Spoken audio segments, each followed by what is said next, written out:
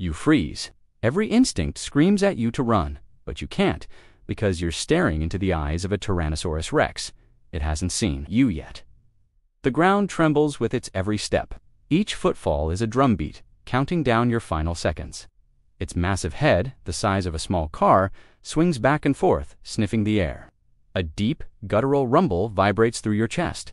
You're hidden behind a giant fern, your heart hammering against your ribs.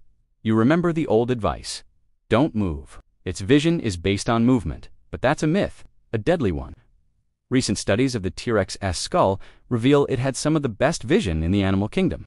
Its forward-facing eyes gave it incredible binocular vision, meaning it had excellent depth perception. It could see you, still as a stone, from miles away.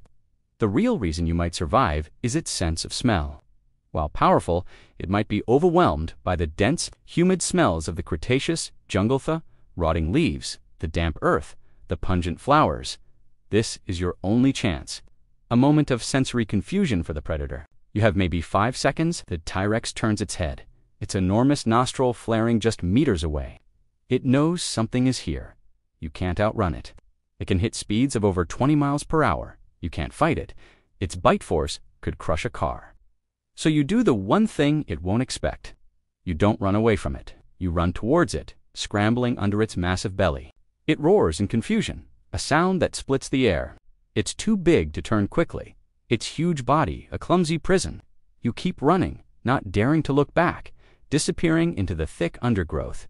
You escaped, but as you catch your breath, you hear a new sound, a high-pitched clicking from the trees all around you.